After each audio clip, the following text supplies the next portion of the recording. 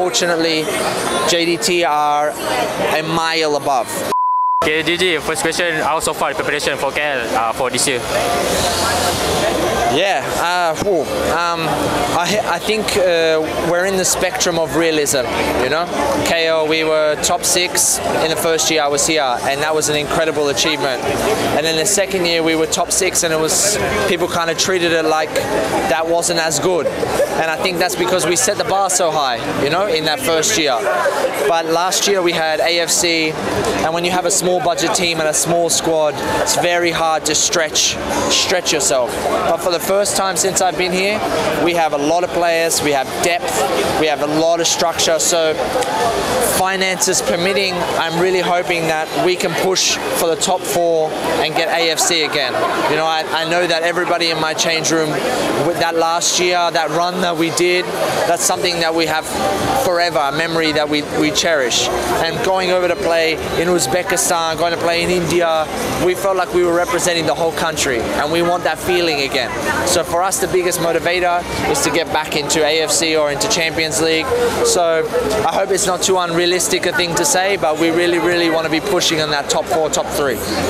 Okay, so many KL fans say that KL likes Chelsea by a lot of players this year.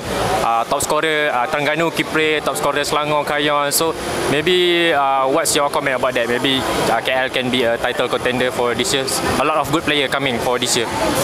Yeah, I just got asked that question before, and I hope this answer isn't pessimistic. But unfortunately and fortunately, when you're in a league where there's a team that can spend 200 times more than everybody else, you're fighting below that team. That's just the nature. Unfortunately, JDT are a mile above, but you want to compete.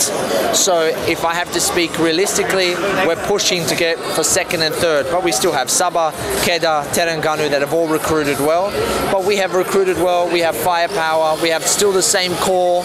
So I hope, unlike Chelsea, our signings work, but we have a beautiful chemistry, we have a beautiful team. The new players have adapted really well, so I have a really good feeling. I heard the new rumors, the young gentleman, a rich man, will buy KL City.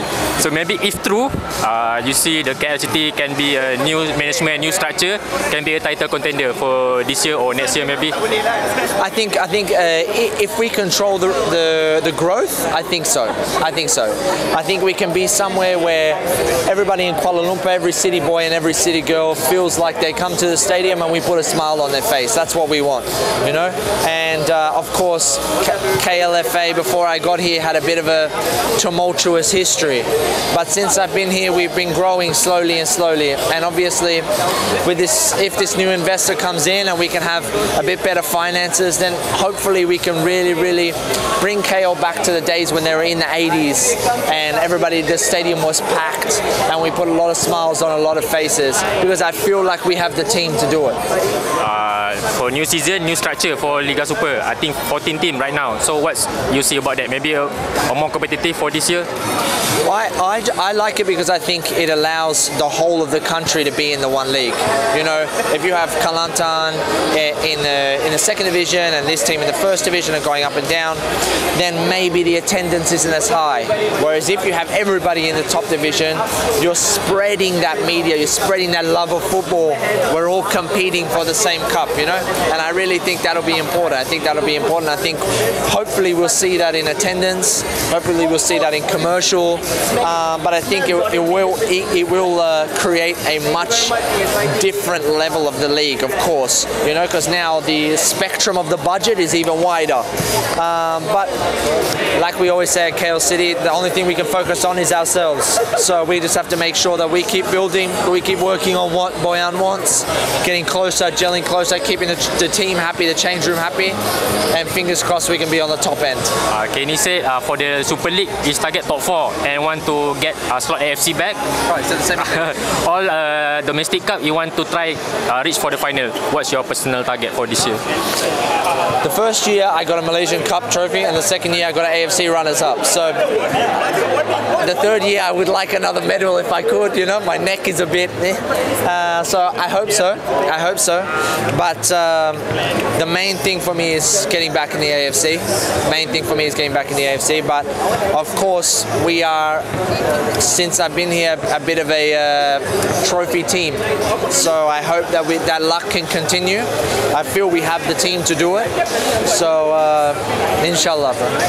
My last question, your words to KL fans. My words to KL fans are what I always say, and that is that I hope they all know, since I've been here, I think I can speak for the whole team, that we do this all for you guys. We love seeing you come out. Even 550 or 50,000, we feel like we're all a family together, and every time you come to Cheras Stadium, it just gives us more motivation. So thank you. Please come out in droves, bring your kids' kids, and bring your kids' cousins, and we do this all for you guys. We want to put smiles on your faces.